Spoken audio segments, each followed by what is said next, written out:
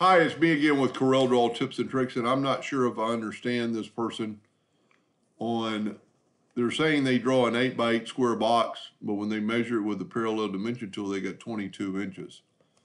I don't know what could be going on, but if you grab your rectangle tool and hold down the control button restrains it to be a perfect square. And then right here, make sure this is locked and type in 8, and then it's an 8x8 square, as you can see. But also, when you're using the parallel dimension tool, you need to hold down the control button, because if you don't, it's not going to be off as much as he is. And I either misunderstand him, or, if you go that way, we're at 8.05.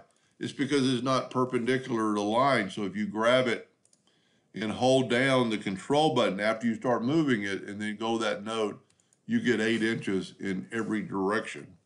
So your box is always going to be right. I don't know how else it could be unless he's misinadvertently changed something to millimeters or something like that. But if we grab the parallel dimension tool and look right here and go to millimeters, I'm just going to say okay. But then you measure this with the control button and you get 203. Let's try it in centimeters.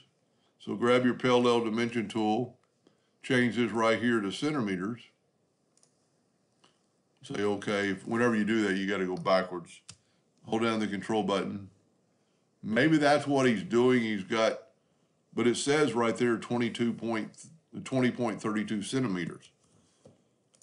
I mean, if you just need to make an 8x8 square, just make sure this is checked and locked. It's kind of hard to see, but you can see it. So now let's hold down the control button, make a perfect square. And when we change this to 8, it only changes the one dimension. It doesn't change the other dimension. So then you need to go type in 8 again. Maybe he'll get back to me after I send him this video and clarify what he's talking about. Anyway, I hope that helped. Thank